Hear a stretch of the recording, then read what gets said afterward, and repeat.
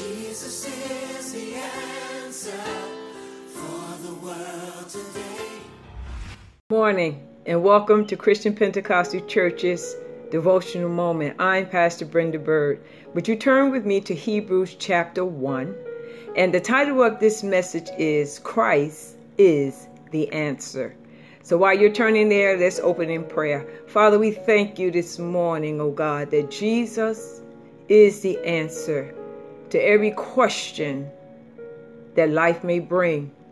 Father God, I pray this morning as we go into your word, oh God, every listening ear, every attentive heart, oh God, will be ministered to. Holy Spirit, have your way.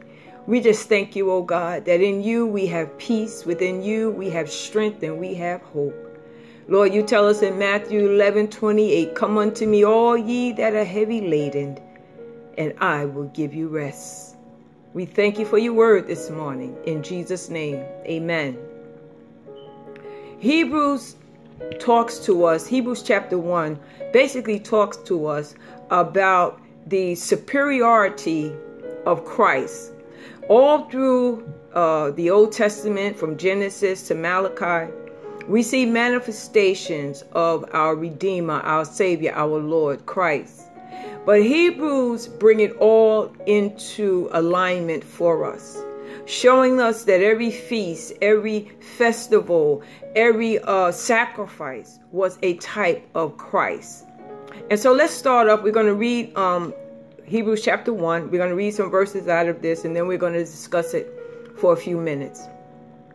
It says in Hebrews chapter 1, God, who at various times, in various ways, spoke in time past to the fathers by the prophets. We said that Old Testament all the way up to Malachi. Has in these last days spoken to us, to you and I, by his Son.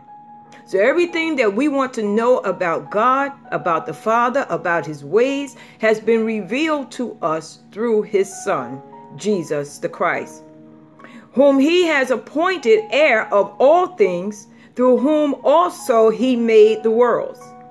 John 1 tells us that in the beginning was the Word, and the Word was with God, and the Word was God, and everything that was made by him and through him, and without him nothing that was made was made.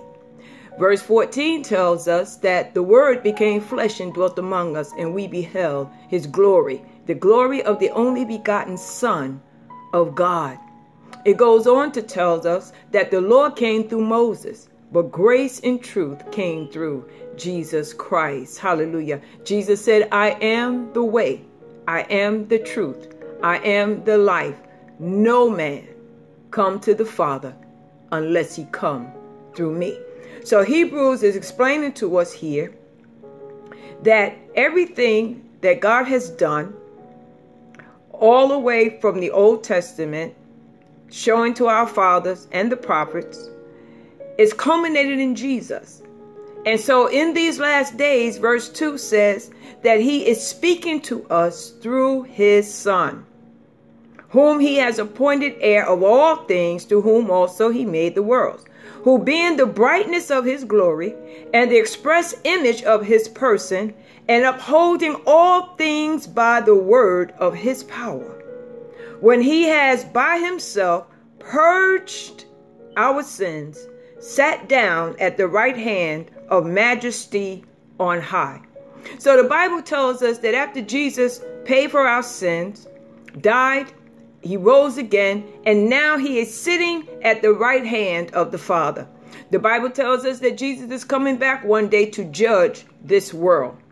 As I read this, I want you, brothers and sisters, and even those who may not know Christ, to search your heart. Open your heart to the Lord and allow him to come in and be your Savior. Because according to the word of God, the first time Jesus came, he came, as these verses said, to purge our sin, that we would be cleansed. John 3:16 says, for God so loved the world that he sent his only begotten Son, that whoever believeth in him should not perish, but have everlasting life. So Jesus came for the first time to be Savior, Lord, and Redeemer. He said, I came to seek and save the lost. But here it tells us now he has paid that price, and he's sitting next to the Father on the right hand of the Father on high. The Bible also tells us in Matthew that Jesus is coming back. Hallelujah. And this time he's not coming back as a suffering Savior. He's not coming back to be beaten and whipped and to hung on the cross. He did that already. And he did that for you, my friend, and he did it for me. But the next time he's coming back as judge. He's coming back to judge the earth. He's not coming back as a soft, wimp baby. He's coming back as the King of Kings and the Lord of Lords in all power. And my advice to you from the love of God is to please open your heart to Jesus. One day, you're going to stand before him. I'm going to stand before him. It's not going to be with our friends and our family. No. It's going to be a one-on-one with you and God. And he's going to want to know, what did you do? What the provision of salvation he has provided for you. Why didn't you accept his love that he extended to you? Oh, glory to God. Verse 4 says, having become so much better than the angels, as he has by inheritance obtained a more excellent name than they. For to which of the angels did he ever say, you are my son, today I have begotten you?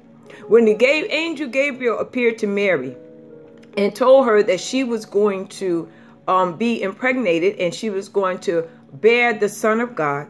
And her words was, how can this happen? Because I've never known a man. I've never been intimate with a man. And so Gabriel the angel began to explain to her that the Holy Spirit was going to overshadow her and the seed of God was going to be planted in her womb. But then he gave her a name, hallelujah. And he said his name shall be called Jesus, for he shall save his people from their sin. When you call on the name Jesus, it means Savior. Hallelujah. When you sing hallelujah and Hosanna, Hosanna, it means Lord, come now. Hallelujah. He's waiting with outstretched arms for everyone that's listening to come into the fold that he has provided for us. He says, I will be to him a father, and he shall be to me a son. But when he again brings the firstborn into the world, he says, let all the angels of God worship him. Verse 8 says, but to the Son he says, your throne, O God, is forever and ever. A scepter of righteousness is the scepter of your kingdom. You have loved righteousness and hated lawlessness. Therefore God, your God, has anointed you with the oil of gladness more than your companions. Hallelujah. We see Jesus say in Luke chapter 4, he says, the Spirit of the Lord is upon me. Verse 18, and he has anointed me to heal the brokenhearted. He has anointed me, hallelujah, to bind the brokenhearted. Hallelujah. Come into the fold of the Lord and come and sit at his table where the food is spreaded and the blessings of the Lord, hallelujah, is going on in our lives. Verse 9, Hebrews chapter 2, verse 9 says this. But we see Jesus, who was made a little lower than the angels for the suffering of death, crowned with glory and honor, that he, by the grace of God, might taste death for everyone. He tasted death for you, and he tasted death for me. Verse 4 and 5 says, God also bearing witness both with signs and wonders, with various miracles and gifts of the Holy Spirit, according to his own will. For he has not put the world to come, of which we speak in subject to angels, but one testified in a certain place, who is man that you are mindful of him, or the Son of Man that you care of him. You made him a little lower than the angels. You have crowned him with glory and honor and set him over the works of your hand. You have put all things subject under his feet. I want to tell you, Jesus is coming back. Hallelujah. I want to tell you that Jesus is superior. Hallelujah. To anything in the Old Testament, everything there was speaking of him. Christ is better than the angels, for they worship him. Hallelujah. He is better than Moses, for he created him. He is better than the Aaronic priesthood, for his sacrifice was once and for all time. Hallelujah. They sacrificed the animal every year and put the blood on the mercy seat. But his blood was shed once and for all. Hallelujah. For eternity, the blood forever cleanseth. Hallelujah. He is better than the law, for he mediates a better covenant. I want to close with some verses out of Hebrews chapter 9. And it says, verse 24, for Christ has not entered the holy place made with hands, which are copies of the true, but into heaven itself, now to appear in the presence of God for us. Not that he should offer himself often, as the high priest enters the most holy place every year with the blood of another. He then would have had to suffer often since the foundation of the world. But now, once at the end of the age, he has appeared to put away sin by the sacrifice of himself. And as it is appointed unto men once to die, but after this the judgment. So Christ was offered once to bear the sins of many. To those who eagerly wait for him, he will appear a second time, apart from sin, but unto salvation. I pray today you make Jesus your Lord, because Jesus is the only answer to every question this world may have. May the Lord bless you. May he keep you. May he cause his face to shine upon you.